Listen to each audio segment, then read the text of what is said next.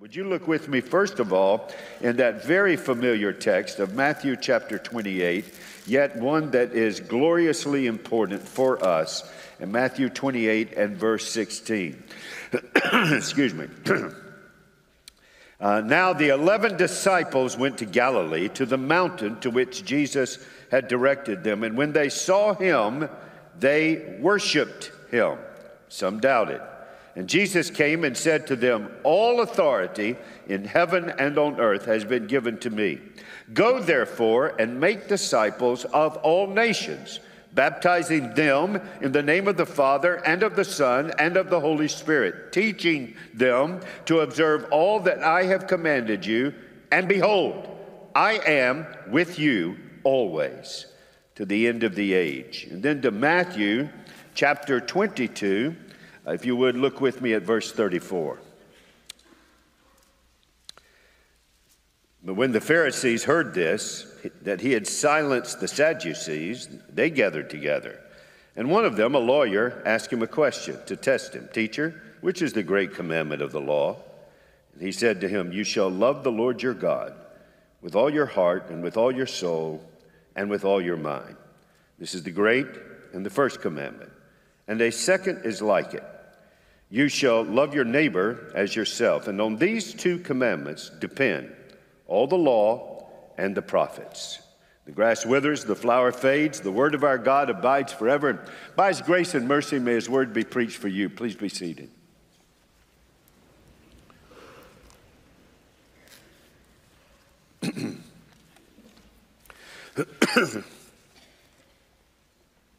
If you'll keep your Bibles open to those two texts, and I want to be referring to a number of other texts this morning as we're coming to the Lord's Supper. We try to do this on either the first or the second Sunday in January. Lord's Day morning is it's a wonderful way to gather around the table. If you'll notice in the text, that gives us the institution, it's repeatedly said, "As often as you eat this bread and drink the cup." The Bible doesn't tell us how often, but it does tell us to bring focus to it. And that's the tradition, the biblical tradition we bring to it. And that is communion seasons, where we have 10 to 12 times a year of Sunday morning and Sunday night, in which the entire week is focused on coming to the Lord's table. And so it is for this week as we come to the Lord's table this morning. But I was trying to think through how to come to this, and I wanted to do it this way because of the anticipation of our ministry theme in this coming year of Project Andrew, Bring Them to Him. And here's the way I'd like for you to think through this with me. I'm going to go kind of at 30,000 feet here. If you will, with me. But in the first church planted after the ascension of Jesus is clearly, in the New Testament, is clearly the church at Jerusalem. And it becomes a pattern church for us, not because of its numerical size, but because of the dynamics and the commitments and what was accomplished in that church. And in that church, we see two things readily, and that is God's church is fed by the two gifts he has given from heaven to us: the Word of God and the Spirit of God. God's Word and God's Spirit. And then God has given us a means whereby that Word and that Spirit bring us to Christ, mature us in Christ, and grow us in Christ. And that Word and that Spirit is delivered in a number of ways that God has designed, but I like the way that it's put together in Acts chapter 2. Just stop and think. The church at Jerusalem was birthed in a prayer meeting, Acts chapter 1, 120. It was conceived in a prayer meeting, Acts chapter 1, 120 were into prayer in the upper room. Then it was birthed in preaching of the word in Acts chapter 2. So they came together to pray in Acts 1. Then they went out preaching in Acts 2, and God brought in 3,000. That's probably just counting the men. And then it says the Lord added to their number every day. So we tend to think of that in sweep of 3,000 and say, well, isn't that wonderful? What really ought to, I think, perhaps also grab our attention is every day God's Word and God's Spirit through God's church were bringing people to Christ daily. Now, how are these people being discipled? because that was their mission, to go and make disciples. And he said, you can't do it unless I'm with you, and I'll be with you by my Spirit. So you wait for my Spirit, and then with power, you will be my witnesses in Jerusalem, Judea, Samaria, and the uttermost part of the world. And so as the Spirit of God empowered them, and the Word of God was given to them, how did they mature God's people? By the Spirit and the Word. Well, it says in Acts 2:42, that they were continually devoting themselves to the apostles' teaching, to the fellowship, to the breaking of the bread, and to the prayers. Those four things, think of them this way with me. The ministry of the word proclaimed, preaching and teaching, the apostles' teaching. Secondly, the ministry of the word shared, fellowship. Not like the world that sows seeds of discord, but sowing seeds of accord, speaking the truth in love to one another that you've heard, now sharing. Then comes the preaching, and then comes not only the word proclaimed and the word shared, but today the word displayed. Now stop and think, why would I say that?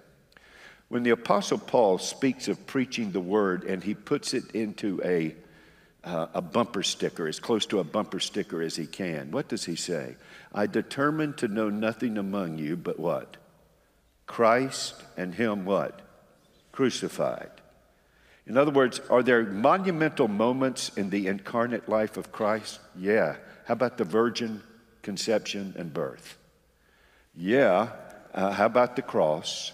Yes. How about the resurrection, the empty tomb? Yes. How about the ascension? And yes, how about the second coming? But what's interesting to me is when those key moments in the life and ministry of Jesus, our Lord and Savior, are highlighted, they're all crucial. But the one that becomes the focal point is the cross. Now, without the virgin birth, there couldn't have been atoning death. We had to have God having come in the flesh. And if there hadn't been a resurrection to affirm the triumph of the atoning death, then we would just consider this some misguided person that made claims that died. No, the resurrection's crucial. The ascension is crucial. The second coming, come quickly, Lord Jesus. All of those are crucial. But it's the cross that Paul says that we focus upon. Why? Because it's there that the love of God that we just sung about meets the holiness of God, so that sinners can be saved by the grace of God. And God is just.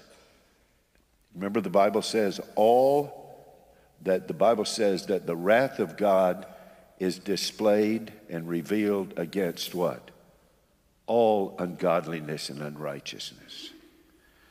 And one of the things that I'll be reminded of as I sit with you at the table today is the wrath of God against all of my sins has been displayed at the cross, where Jesus bore it for us. And so we now have this glorious message that the holiness of God has met the love of God to save sinners by the grace of God, to the glory of God, through the Son of God, in this atoning death, that he died on the cross. There's the focal point. Well, interestingly, what is the theology of baptism? The death, burial, and resurrection of Jesus.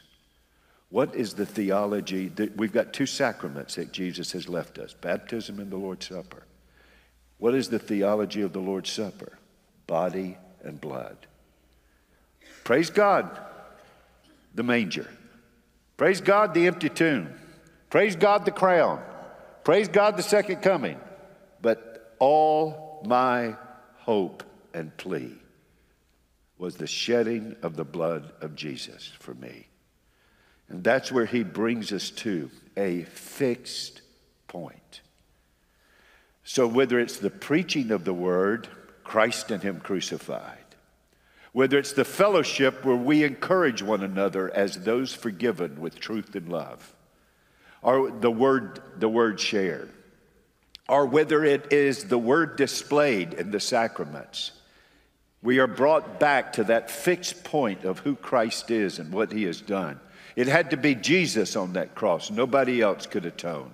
But he had to give an atonement because the blood of bulls and goats can't save us. They're only telling us you need a substitute and that the wages of sin is death. And then here we are now with that glorious last part, which John just reminded us of, and that is our need of prayers. They gave themselves to the apostles' teaching, the word proclaimed, the fellowship, the word shared. They gave themselves to the breaking of the bread. That doesn't mean hospitality meals. That definite article is taking us to the Lord's Supper, the breaking of the bread. And then it is they were gloriously devoting themselves to the prayers. Personal prayers, family prayers, worship prayers, petition prayers, praise prayers, intercessory prayers, supplication prayers, all kinds of praying were God's people doing. And that's how he displays the church. That's how he profiles this church for us. But he brings us, and one of the things that we do is practice the Lord's Supper often with focus. Don't just tack it on to the end of a service. And don't ignore it, only doing it maybe once a year, but bringing it often, yet bringing it with focus. Now, when you do that, and when you bring that to bear, what are you saying? Well, you're saying a number of things. What has God designed this supper to do for us? Let me suggest three things for you. Number one, he has designed it, well, let me put it this way. It's your renewal. It's revival time. The Lord's Supper is revival time. It is a means that God has designed and appointed to revive our souls with three things. Let me give you these three things. Number one, it gives you a time for repentance. See, when we talk about the body and blood of Jesus, how are we saved? Are we saved by what we do or by what he did? This is good. Come on now. Daniel, I need some help. We're saved how? By his work. People ask me, do you believe in salvation by work? Sure, just not mine. The work of Jesus.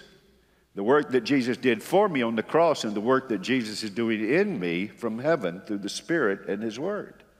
And I praise God for that. And my hope and plea is only in the body and blood. Well, if that's true, if I am saved by what he did, then that gives me the freedom to be able to examine what I'm doing, and what is sin can be what? Confessed and repented of. Repentance. The Lord's Supper gives us an opportunity to remove those things in our life that are breaking our intimacy. Now, Jesus loves you. You don't have to be perfect for Jesus to keep loving you. No, you are perfected in Christ.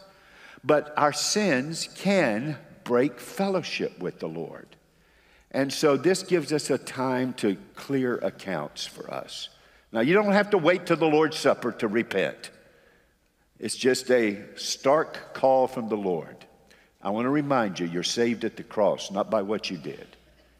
Therefore, you're now free to be honest with what we did right, what we did wrong. What we did right, praise God, from whom all blessings flow. What we did wrong, Lord, I confess and I repent. Secondly, the second blessing of renewal is not only repentance, as the table says, examine ourselves, but we also examine our relationships in the body of Christ, reconciliation.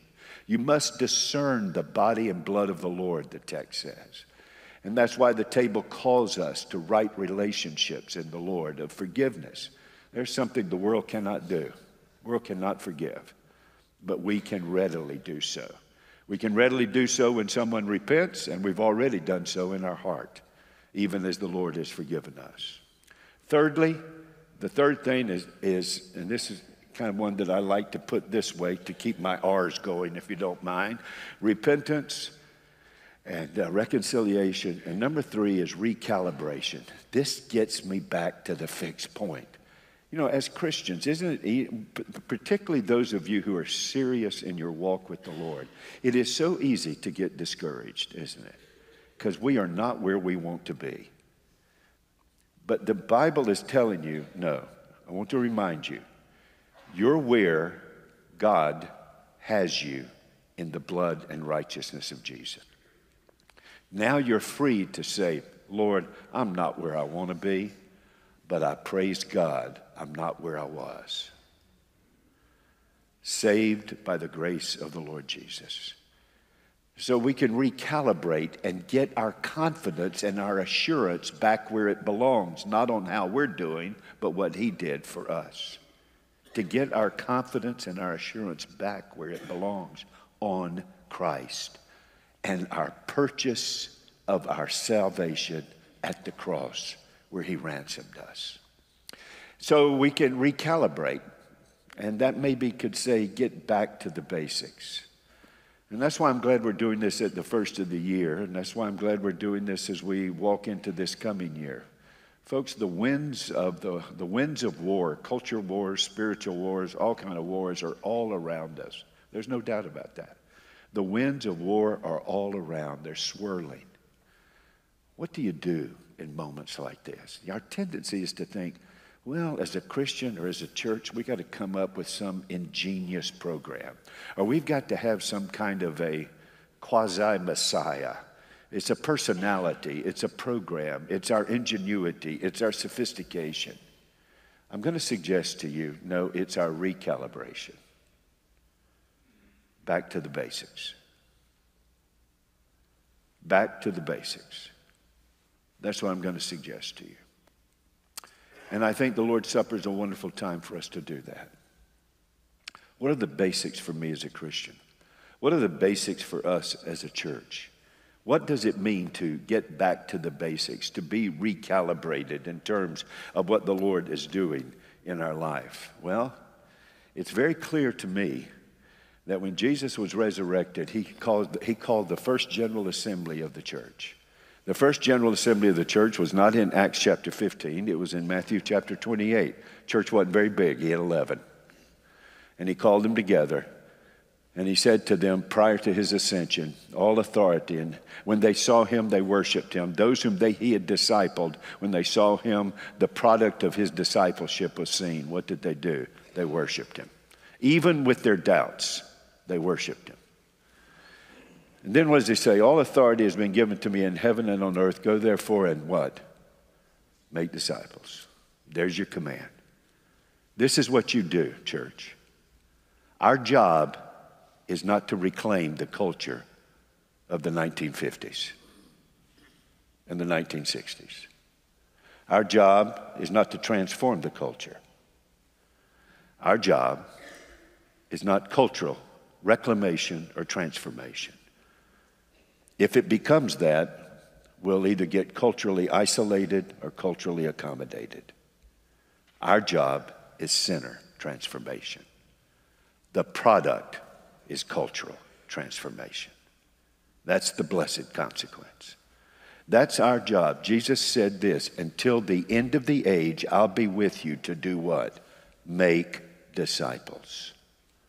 That's your mission. That's what I've called you to do.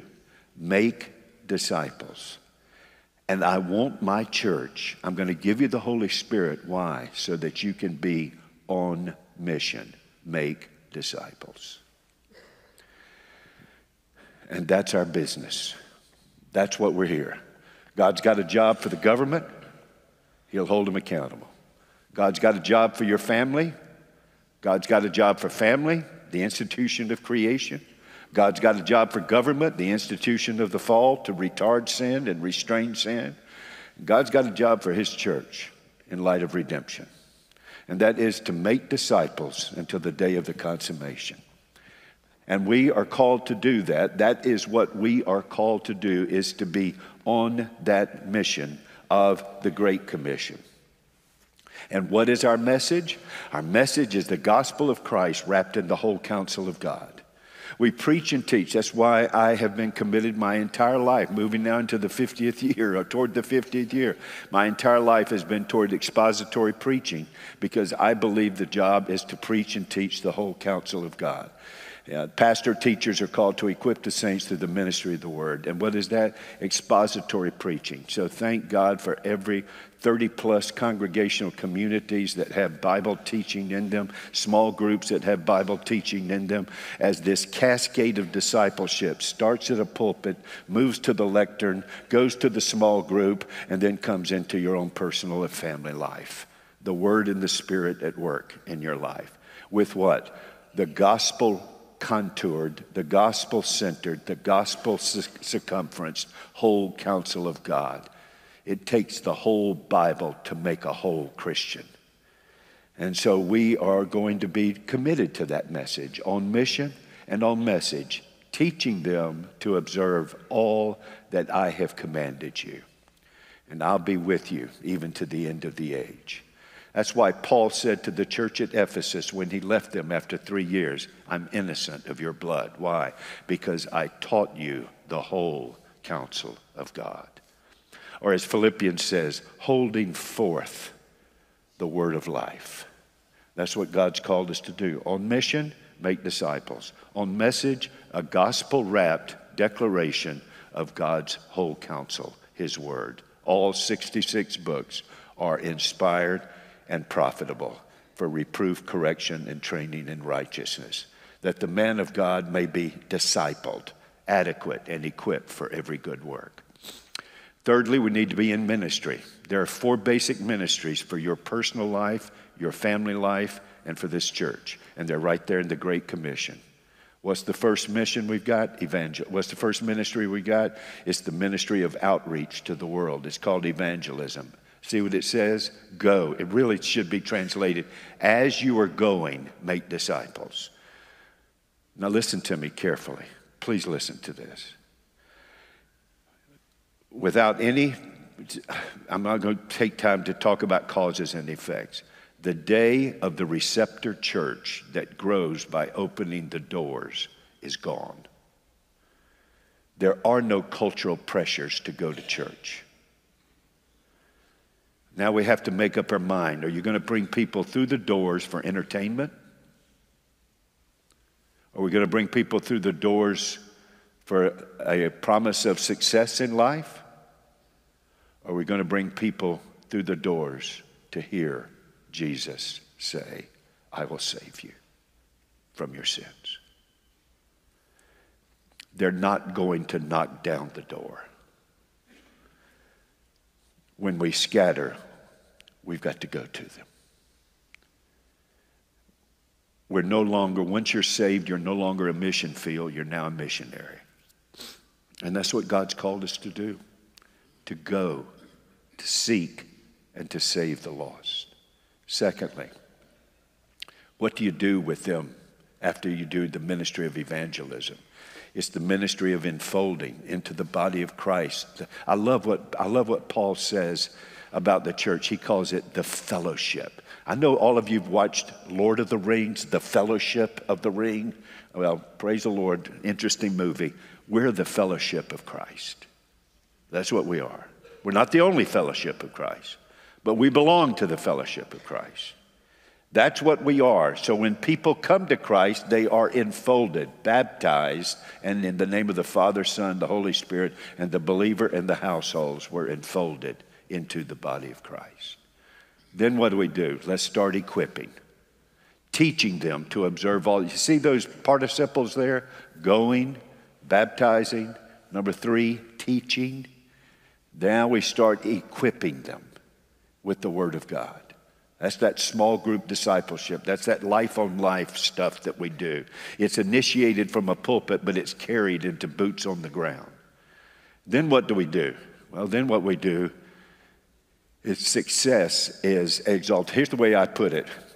There's one sanctified sport, and that's baseball. No other discussion. That's it. So I'm going to use that illustration.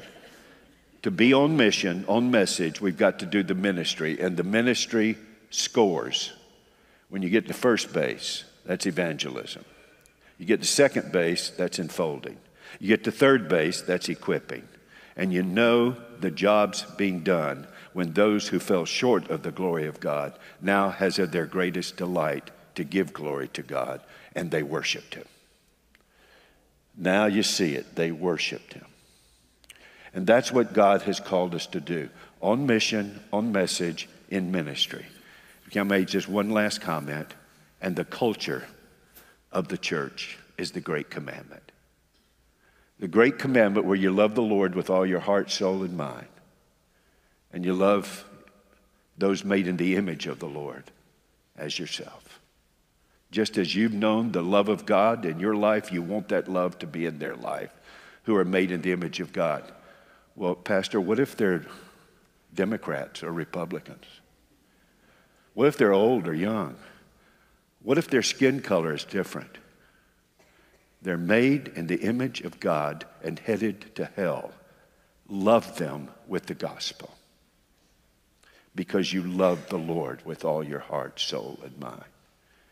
In this polarized, fractious, divisive, angry society, we've got to put something different in front of them.